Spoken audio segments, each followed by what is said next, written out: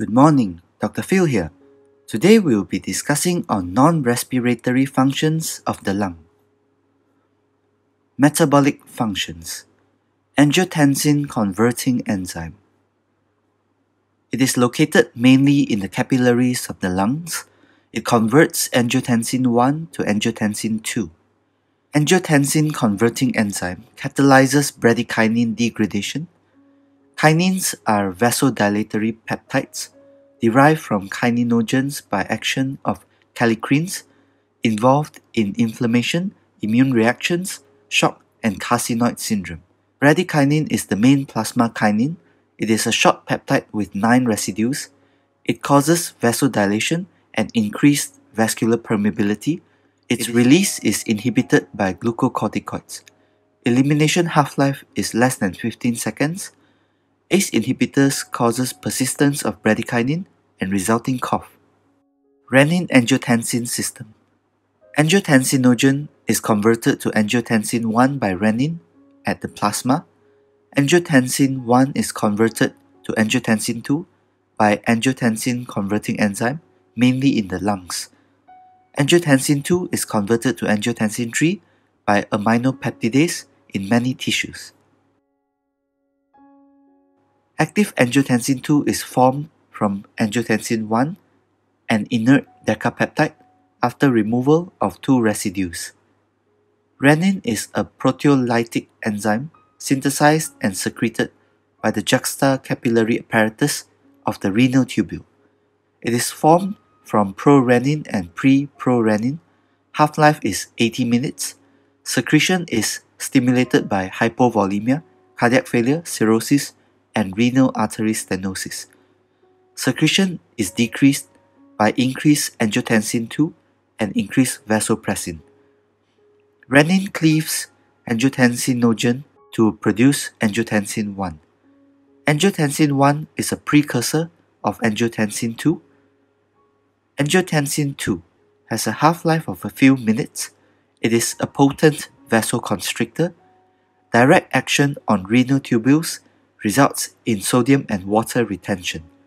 Angiotensin 2 stimulates aldosterone release from adrenal cortex, noradrenaline release from sympathetic nerve endings, thirst at hypothalamus, and vasopressin release from posterior pituitary.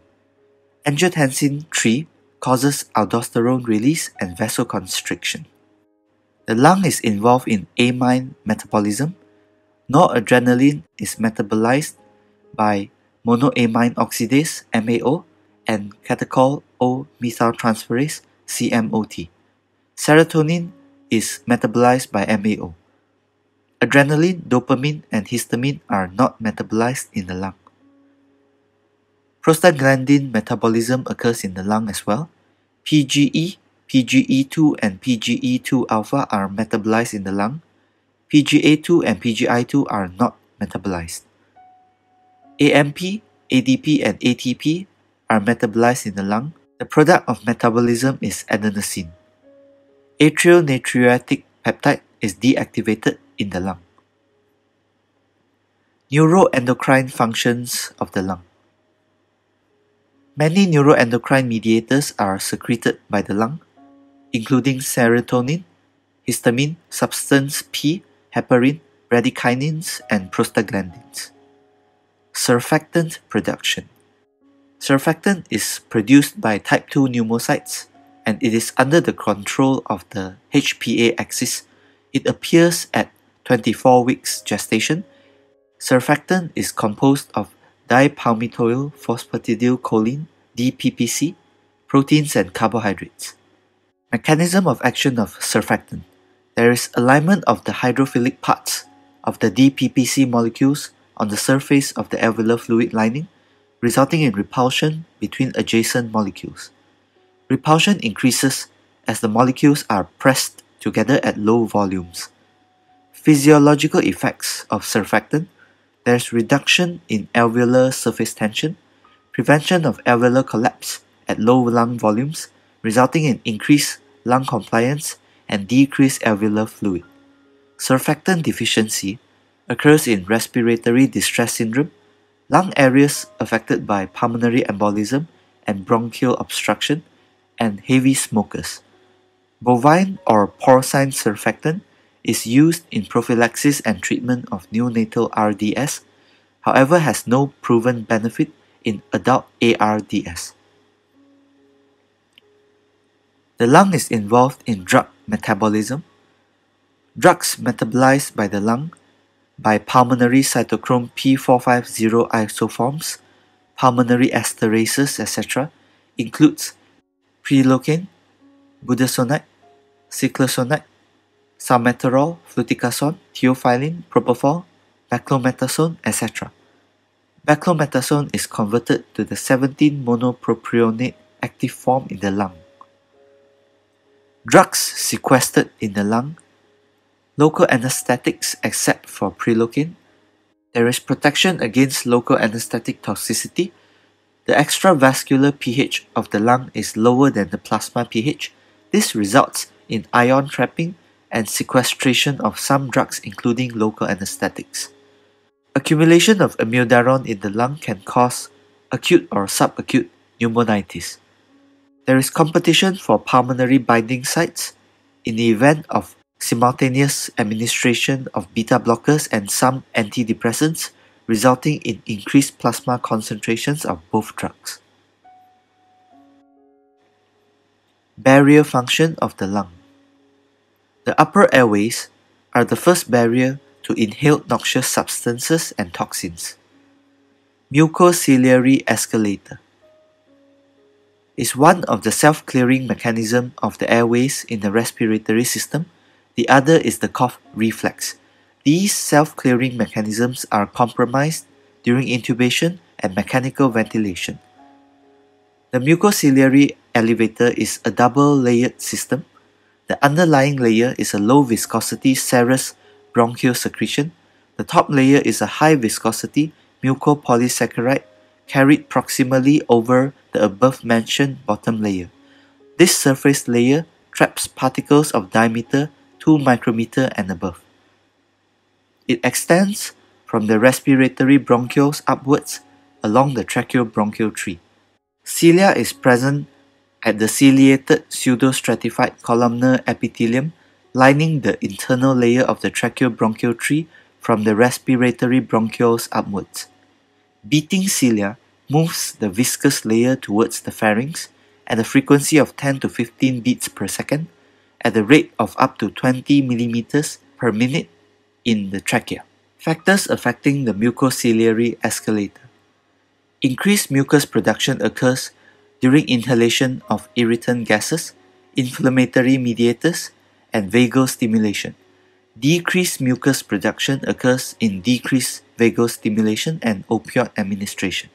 Decreased ciliary motility occurs during dehydration, smoking, anesthesia, inspiration of dried inspired gases, extremes of temperature, ciliary dysmotility syndromes, drugs such as inhaled anesthetic agents, local anesthetics, opioids, atropine, and alcohol.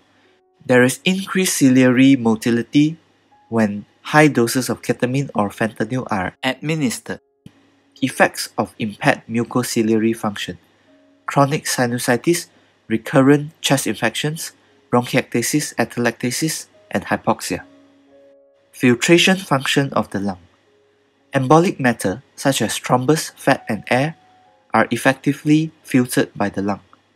Situations where the capacity of the lung for filtration is exceeded. Massive pulmonary embolism results in shunting and shock. Microemboli stimulates the release of local inflammatory mediators and can result in ARDS. The lung is involved in regulation of hemostasis.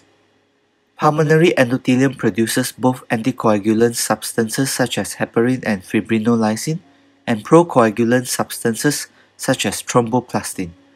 These has a role in regulation of the balance between hemostasis and fibrinolysis in the body. Immune functions. The fate of inhaled particles according to its diameter.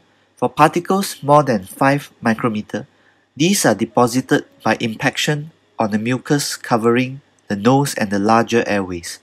For particles 2 to 5 micrometer, these are deposited on the walls of smaller airways.